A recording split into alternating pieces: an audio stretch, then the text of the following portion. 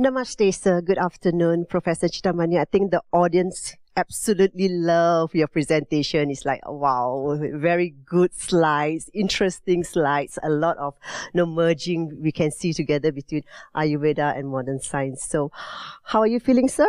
Oh, very good. Yeah, and how do you find the event so far? Simply brilliant. Actually, more than what I had expected. Fortunately, I had a little background of what exactly goes on here, but this exposure made it very, very special, truly special. Since morning, actually, it started with a very, blessed, shall I say, the beginning, where Swamiji talked about, I think, life in general. So it becomes easier to talk about one part of it. So that's the part I did. In addition to his initial address, I think lots of talks are very interesting and important.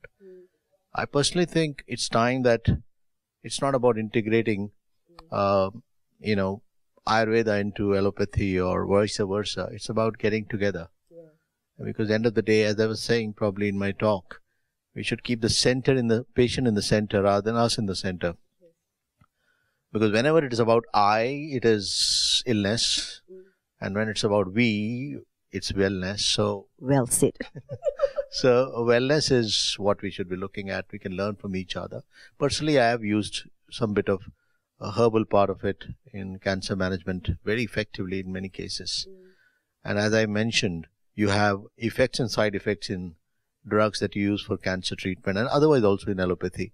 While in Ayurvedic treatment, I think there are side benefits, not side effects. So there are effects and side benefits. So I think it's a win-win situation. Thank you so much, sir. So what we have done, Patanjali Research Institute has done our scientific works, our scientific efforts to promote Ayurveda medicine as well as providing providing scientific evidence to it. So what is your advice as we move on this journey in the near future? Perhaps maybe 5 years, what would you advise Patanjali Research Institute to do more, or anything you can advise to us? Thank you. That's a brilliant question. Actually, I was just, I'm just coming from the lab and I was really fascinated, in fact, flabbergasted. I didn't expect such a well-equipped lab where you're doing almost all possible animal in vivo, in vitro studies on various aspects of diseases that are relevant in Indian context, and we are finding Indian answers to the universal problems. That's one part.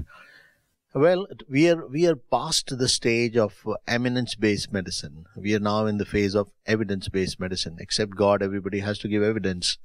So whenever you say it is effective, it's useful, we need to compare it to, we kind of carry out randomized controlled studies. Having said that, there are certain things which like, you heard in the morning about randomized controlled trials, which you're doing a lot and plenty. But let me tell you, there is a term called parachute trial. We don't need a randomized controlled trial for everything, because you can't be testing for parachutes by dropping 50 with parachutes, 50 without parachutes. And guess how many would die? Not 50. It's more than 50, because some would die of fright also. So end of the day, we should be logical, commonsensical in our approach. But more importantly, we should be holistic in our approach. We should be looking at the person as a whole rather than just that disease. Like I mentioned, the body is not a machine. It's a misinterpretation. It's energy which is manifested in a matter form. So unless you take care of that energy being right, the matter is going to go disarray. Oh, that was very, very good. Very, very good. I mean, your talk was awesome, and now the interview is also. It gives a lot of inspiration for Patanjali Research Institute as we move forward in the near future. Thank you so much, Sir Bahu Dhanyavad, for taking time to be with us. Thank you. And like you asked me, if I may add up, Patanjali Institute has a great future. I look forward to being part of it. I look forward to being totally contributing entirely with no self for the good of mankind in general. And as they say, Astoma Sadgamaya Tamsoma Jyotirgamaya.